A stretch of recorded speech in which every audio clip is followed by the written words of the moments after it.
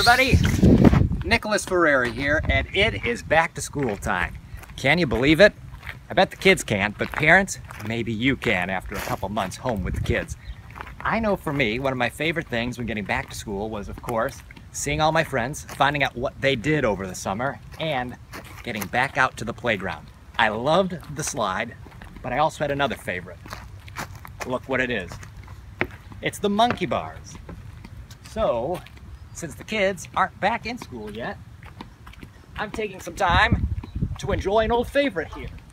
And if I successfully make it across, well, then I'll see you back on the newscast. Until then, to all the kids and the parents out there, happy back to school.